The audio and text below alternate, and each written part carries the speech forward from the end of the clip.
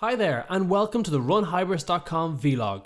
My name is Colin Longworth and I'm the Chief Instructor of the SAP Hybris Masterclass.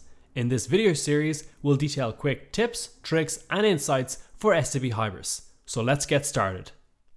In this tutorial, we're going to be discussing how to trigger a catalog synchronization between a staged and online catalog in SAP Hybris.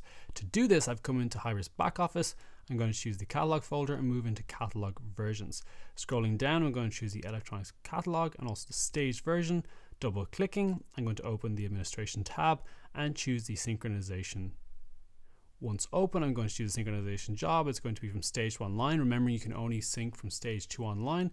When I've selected that, I'll click next.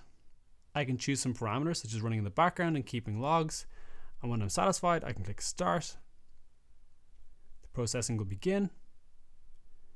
I can click done. On the top right hand corner, I can see the progress and we can see that it's currently finished. Thank you for taking the time to watch this tutorial. If you're looking for more insights, code snippets and worked examples, we invite you to check out the full SAP Hybris Masterclass at runhybris.com.